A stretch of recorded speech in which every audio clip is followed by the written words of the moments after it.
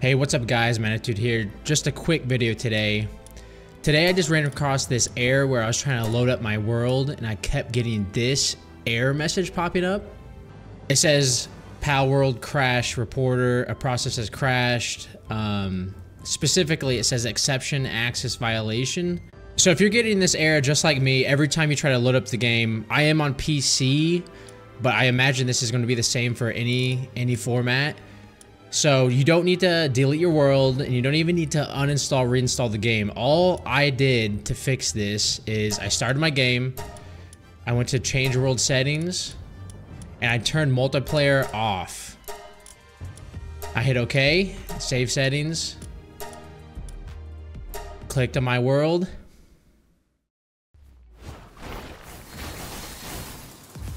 and as you can see, it's working fine now.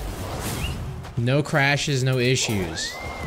That's all I had to do. You guys did not need to delete your world, no worries there, and you also didn't even need to uninstall, reinstall the game. So if this helped for you, leave a like on this video, subscribe for more Palworld content. I'm working on some right now, but just came across this issue and wanted to share with you guys. Peace, have fun, and thanks for watching. Bye.